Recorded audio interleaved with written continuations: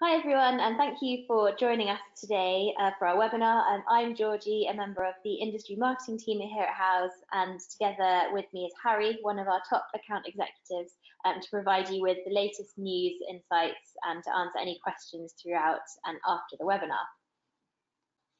Hi guys, it's Harry from Houzz. I've been many different roles within the platform and actually seeing Houzz grow. So hopefully I can answer any questions you may have today.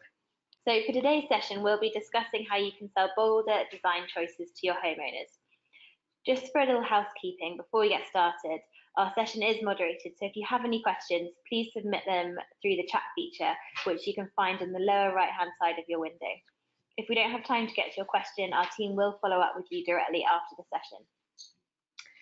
Great, okay, so you should be able to see the title slide on your screen so we can get started. So today we're taking a look at ways to push your clients out of their comfort zones and help them make bolder choices that they may have otherwise been hesitant to explore. As you've probably experienced, working with your prospects and clients, it can sometimes be challenging to help them envision the end result that you're confident will make them happy in the long run. Professionals in the home design and renovation industry, whether you've been in the business for years or just starting out, tend to be more visual by nature. You can see and reimagine things that others maybe can't, and ultimately that's why homeowners seek out your guidance and talent. But if the homeowner you're working with lacks the same sense of imagination or inspiration, or they have a very specific preference and can't see past it, there's an opportunity for you to add even more value by helping them evaluate their project to the next level. So how can you do that? What are some of the ways you can motivate homeowners to be more open-minded and trust your experience and expertise? First, we'll talk about some ways that you can introduce your ideas early in the consultation process. There's a fine balance between demonstrating your ability to help them design their dream space and overwhelming them with options that can make them feel like you're pushing their boundaries too far, too fast. Once you've established a good rapport with your clients and earned their trust, then we'll explore techniques that can be persuasive for different types of decision makers.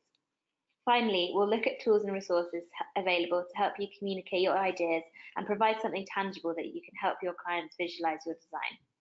And we want to make it as easy as possible for homeowners to see what you see and motivate them to embrace your design concepts.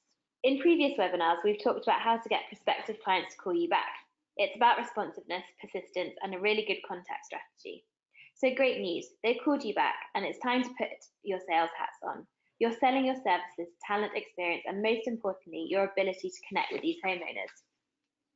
The following techniques can help make sure that once you've got the proverbial foot in the door, you have an opportunity to present your proposal. Establish a good rapport and speak their language. It's important to avoid making the conversation about yourself, your business, your service, and the benefits of working with you. Talk about them, their needs, their values, and preferences. By focusing your attention on your client's objectives, you have an opportunity to connect with them. This helps them believe that you have their best interests in mind. Next, prepare a well-conceived, structured pitch that also introduces the client to some out-of-the-box ideas. Home renovation experts recommend the following 7-step plan. Reiterate what you believe is most relevant to your homeowners. That may be design, function, materials, or cost. Then state the conclusion you reached. For example, you might say something like, since I know cost is a high priority, I would recommend going with stock cabinetry and an engineered countertop. When you make your recommendation, be as articulate as possible. When presenting a proposal, less is often more. For example, I want to give your project a high-end finish while staying within a budget you're comfortable with. So you'll see in the design that I'm combining custom features and quality stock products. Then communicate how your recommendation is captured in the design. This is also a great opportunity to gradually introduce bolder design elements into the conversation. For instance, I'd like to add crown moulding along the tops of the cabinet boxes, designer-grade knobs and pulls on the doors and drawers, and finish with custom baseboards. To add some visual interest, we could get creative with a painted backsplash made of inexpensive plywood. Show the benefits of your specific ideas and clearly explain your recommendation. You can save substantial amounts on the cabinetry, but still offer that designer look and feel. That leaves room for your budget to include new appliances. Afterwards, state the takeaway for your client. You might begin wrapping up with something like, I've shared an idea book with you that has a few examples of projects I've done like this in the past. flip through and see if there's anything that really attracts your attention. And then finally, restate the objectives of your proposal to finish the presentation. I feel confident that we can give your dream space within the budget you had in mind. There are some really great off-the-shelf materials that we can work with, and then my job will be to create those designer-inspired finishes that will give you the custom look at a fraction of the price. Engage persuasive selling techniques. Okay, so you've engaged the client, they're on board with the project, and now you're really diving into the design. At this point, you're probably also getting a feel for the type of client you're working with.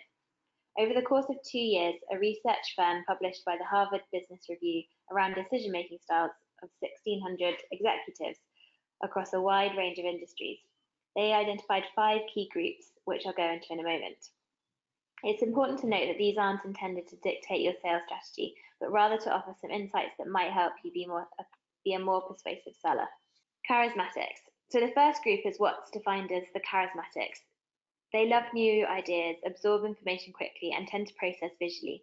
This person might show a lot of excitement and enthusiasm, but might be challenged to make a decision because they need to see the bottom line and evaluate options very methodically. For the charismatic, keep your proposal grounded in reality and focus on the results. When you're looking to persuade them to embrace something outside their comfort zone, use visual aids to stress the features and benefits of the idea. And be straightforward without the potential risks, which can gain the client's trust because they know you're considering them too. Let's say, for example, that you're proposing to a charismatic client an open floor plan on the ground floor that requires moving walls and entrances. They may be excited about the idea, but need to see a rendering of the concept, evaluate all the potential hidden costs associated, and examine structural considerations before moving forward. Architect and designer Carol Kerr even had to use to win over a client who was open-minded to begin with. She told me this: I had a client who wanted to include lots of innovative high design aspects in her redesign project, but had a hard time visualizing. She had a pair of authentic R. Jacobson egg chairs that we wanted to keep, but the leather was cracked and needed to be replaced. I had the idea to reupholster the chairs in a green colour to match the lawn visible of the outside windows. Before presenting the idea, I looked for leather swatches, bought paint chips, and got in contact with a leather maker to see if they could do a custom colour. When I presented the idea to her, she was initially shocked at the idea of changing the colour to something bold, but after about 10 minutes she said, "Let's do it." I've learned that when presenting a design, you really have to listen and gauge the client's reaction. Pay attention to their body language and hesitation to understand what's holding them back. If a client is really boring a decision, it means it's not right. This second group is called the thinkers. These people are often described as intelligent, logical, and academic. They're also often the most difficult to persuade because of their aversion to risk. They often have an analytical approach to decision making, so they'll likely appreciate comparative data. If it's applicable, that might include market research or a cost-benefit analysis. Since thinkers categorically like to know the risks up front, you might have a better chance of persuading them if you call attention to those first. The recommendation is to install a moving glass wall that opens to the home's exterior, creating an extended outdoor living space. A client who might be classified as a thinker might benefit from things like a cost analysis, comparing with other sliding door systems, or examples of how this luxury feature might add value to the home itself, both in functionality and property value. The thinker will also probably want to know what else they might have to take into consideration if they go this route, particularly things they might not know even to ask. For example, in my own personal home renovation project, I wanted to open up a wall and install French doors. The contractor I worked with walked me through the permit process so that I understood and added time to my project.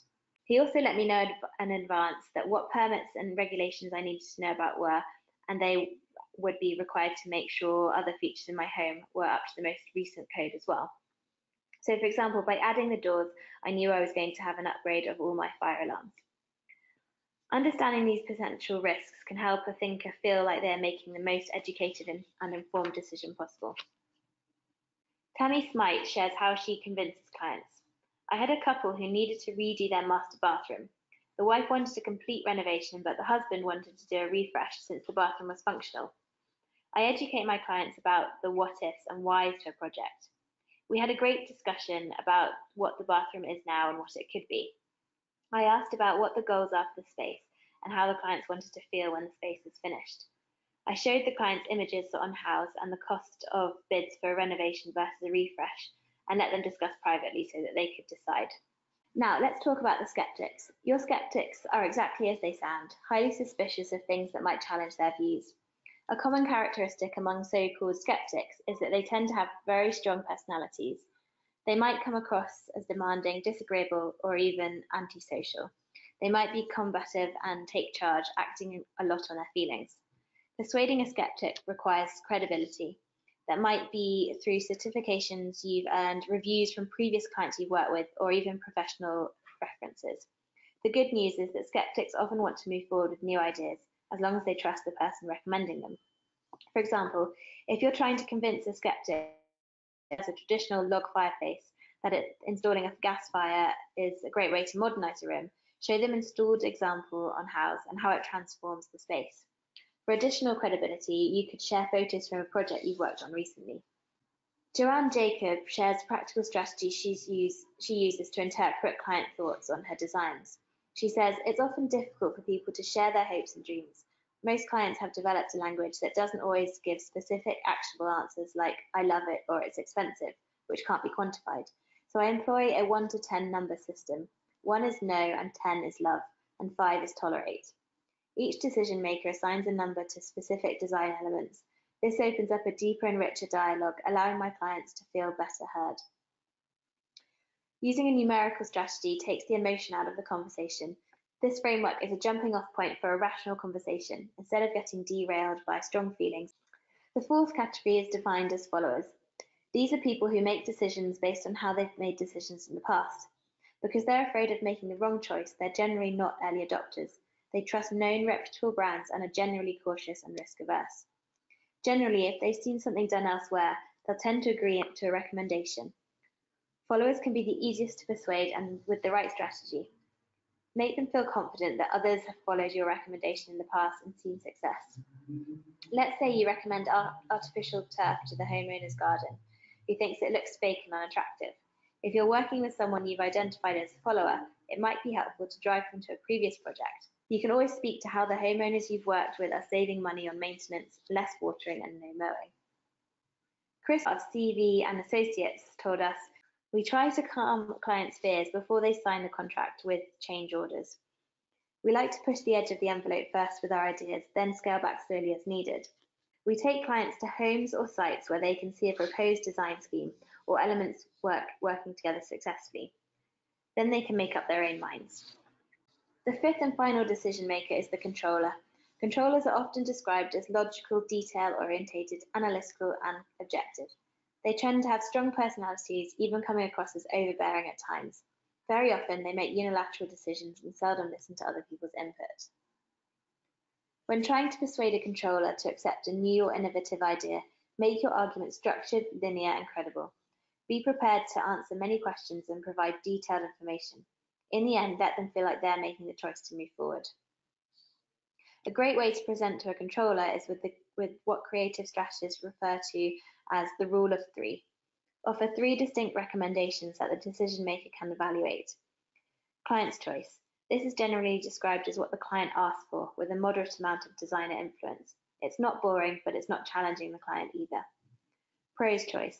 This is what you would describe as your best solution. It's a highly creative solution that balances your unique ideas with the client's needs. The wow effect. This is where you can let your skills and knowledge fly. This option challenges the client and really expands their horizons. All 3 instances allow you to put your own stamp on the proposals to varying degrees. They also provide your client with reasonable options that they can choose from and even customize. Particularly for your controller, you're dictating the concepts by letting the client feel like they're making the decision.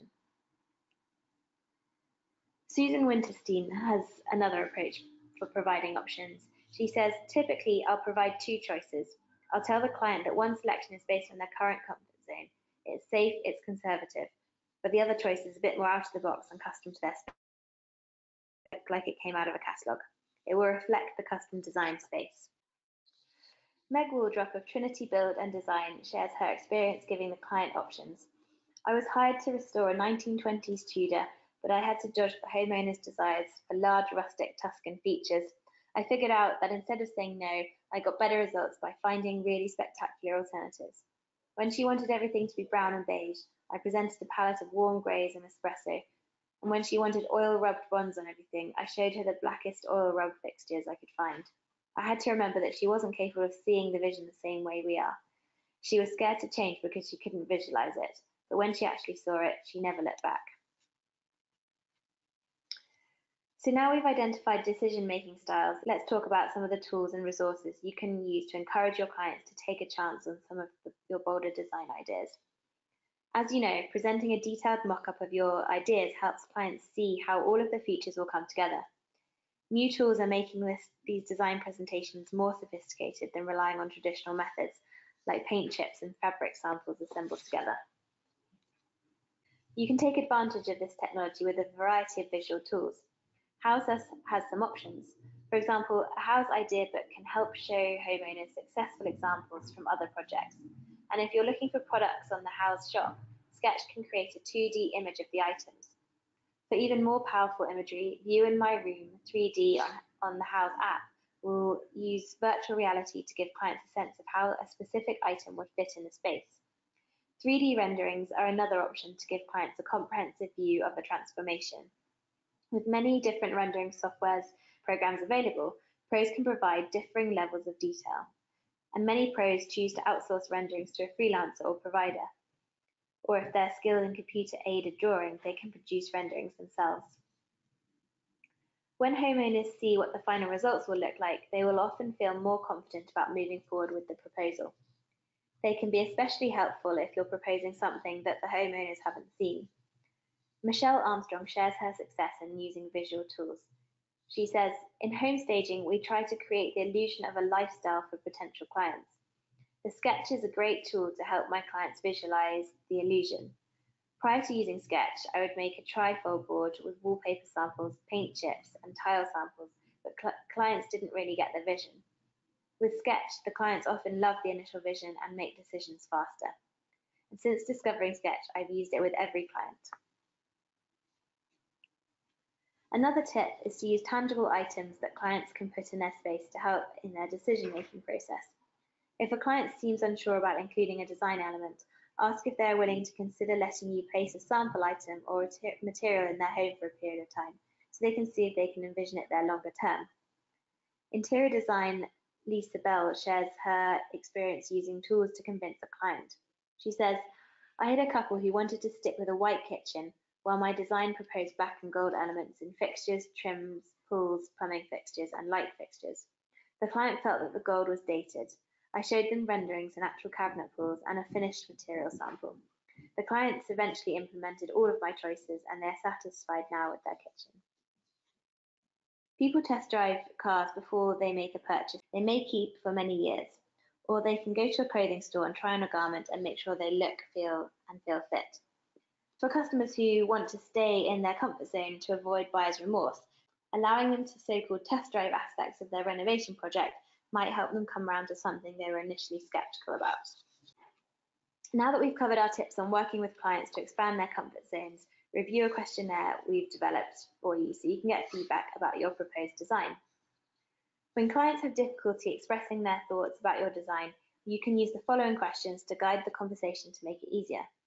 After the clients have had a chance to review the design, sit down with them and work through the following questions. The first question is, what appeals to you about the design and why? This question will start off on a positive note and get them thinking about where they already agree with your design. Asking why they like something will give you a deeper information about their tastes, which you can keep in mind when making other suggestions. Because it's an open-ended question, the client may give you broader feedback. The second question is, on a scale of 1 to 10, how much do you like the elements that you like in the design and want to implement? By using this method, you can quantify your client's feelings about the design. That way, if they give a high score like a 9 or a 10, you know they're truly satisfied. But if they give a score like a 6 or a 7, you know there's an opportunity to shape the design to improve their experience.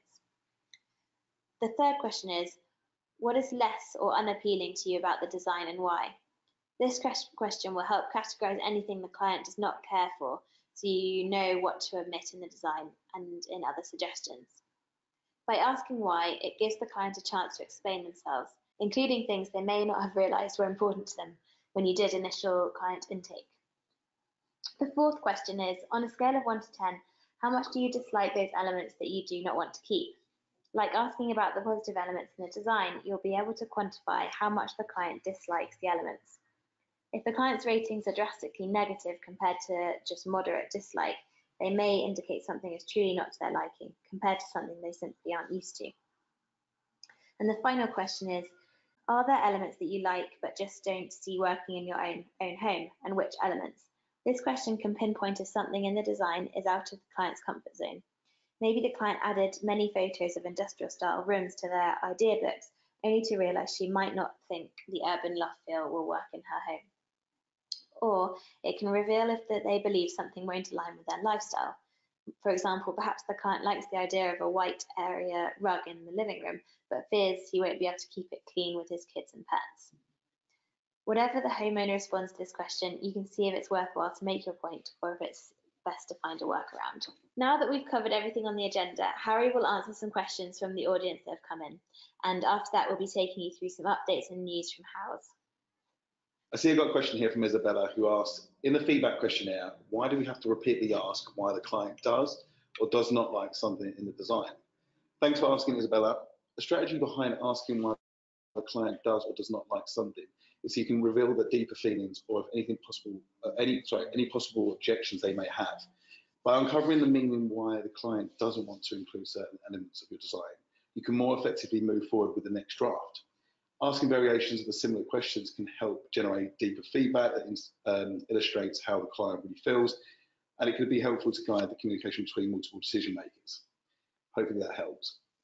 See another question. We've got another question from Victor who asks, how many design options should I present? What's the right balance between too few and too many? That's a great question. We've heard from designers who present just one option to the clients with the intention to modify it based on the client's feedback. However, presenting just one option makes it easier for the clients to see, to take it or leave it type of situation. Meaning if they don't love the first design, they could choose not to move forward with it. The trick is to give the clients enough choice that they feel they have more freedom with their design. Yeah, so and then obviously the feedback we get from our designers in the community is that presented one status quo option that limits their choices. Our rule of 3 could be the strategy to try, but beyond 3 options, the client may feel overwhelmed by the amount of options or require more round of revisions to finalise the plan if they want to include elements from different presentations. Right, so another question we've got, Alison threw a question asking, I find it hard to convince clients to take, as you phrase it, bolder choices, who have not seen my work in person or have a friend whose home I've helped with. How can I work around this? You'll find that 90% of the traffic on Houzz goes to the photo stream. So it's extremely important to have beautiful images of your work. Having these great images can really give a true reflection of your business. But more important than photos is going to be the reviews. It's the #1 hiring criteria on Houzz. It will help you stand out against your competitors. And it's what our homeowners really care about. You want the customer to feel at ease, when they're hiring you. We all do it when we order products online or any kind of service, or even films and meals at a restaurant. We're always inclined to try and check reviews. So having a well built up profile, full of great images, 5-star reviews, set a level of expectation of cost, and obviously giving the story behind your business will obviously allow your potential client to have all the information they need to make a decision if it's going to be a right fit for them. Hopefully that helps. And a final question before answering the rest at the end of the webinar in the chat function. We do have a good question on the Houzz, so thanks for asking, Phil. I've been interested in Houzz for a while, but can't see what makes Houzz so different to other forms of marketing out there. Great question. A lot of people think we're very like Pinterest and other forms of marketing out there, but Houzz is not the only leading platform. Houzz is the leading platform behind home renovation, but we focus on the branding element of your business more than anything else. You're targeting a relevant and specific audience of your industry. So unlike other platforms, we don't want our homeowners just to see a name and number in the directory. We want them to really kind of fall in love with your work, see your brand, and kind of have all the information they need. If you have a list in the directory and it says architect or carpenter, they just assume that's what you do. They don't, there's no kind of real kind of visual representation of that. And obviously, given that consistent exposure will give your brand an identity. It'll make you more authoritative in the market, and a brand that establishes a face and maintains that face will develop credibility amongst its competitors, and it will gain trust in potential clients. So that's all we have time for the questions. We'll continue to answer them in the chat function. But before we wrap up, I do want to speak about the Pro Plus feature. Lovely. So yeah, so Pro Plus, I don't know if you guys are aware, it's our local pay program. It allows you guys to be seen thousands of times a month in front of our affluent homeowners for larger selected projects over the years. It's for those that really want to build a brand and kind of take Houzz to the next level. So as you can see on the screen, we've got the 5 key areas of Houzz. With obviously the Pro Plus, it's really important that we make a consistent presence across all of these. The homeowner journey on Houzz is those that are looking for inspiration, they're looking for ideas, and then ideas are coming to life, obviously by either buying products or hiring a professional. Lovely. So the first place we're going to do this is obviously the photo stream. We need to make sure that your work is consistently seen throughout the photo stream. We've reserved spots across the photo stream to make sure that you are seen. We showcase your strongest images because we want to showcase the work that's going to attract more of that type of work. Everyone knows like attracts like, so we get quite creative, and then we give you bold branding to highlight what you specialize in and what type of work you want to attract more of. The second place is the directory. The directory is a fantastic place. We're slowly moving more and more towards the end of the design process now. They're looking for a local pro. We've actually reserved all the even spots for our local professionals, but you will never lose your free international level as well. So sometimes if you target your local area, you'll find that you have 2 listings, but the predominant aim of this is to make sure when they look in their local area that you're on that first page. And we can do that by limiting who we work with, because Pro Plus is not available to everyone. We have a select number of partners within each geographical area, so we can rotate you amongst these even spots. Project match, so unlike the other 2 slides that you just saw, the photo stream and directory is where your bigger and more larger designer work will come from. They've seen your brand, they've seen your work, they know what you're capable of, so they will hire you directly based on that. With Project Match, it's something we introduced last year to ensure that our partners are getting a quicker return on investment, but they're getting the right type of clients. So that a person will come onto Houzz with a live project. Internally, they will fill in a form. They fill in a full scope of works, and then based on that services, as long as it aligns with what you want to offer, we'll recommend you as a leading professional in that area. So it's a real way to kind of really filter down what type of inquiries come through Houzz, but also a way for someone that's never found you, never seen your work, for us to actually recommend you as a leading professional. But all of this is essentially just trying to drive traffic to your profile. Mentioned before, the profile is so important. What you'll find is you have a really low click-through rate to your website. The reason being is because you have every bit of information on your Houzz profile. You'll have the typical job costs, so setting the level of expectation of cost, your beautiful work to see all the different types of portfolio that you can offer, and then obviously the story of the business and just everything else that comes with the Houzz profile. At the top, you can see where it says bring your project to life for 250, and the bold branding above the category. These are essential with the Pro Plus because these are the bold branding and the branding element that will be sponsored across your ads.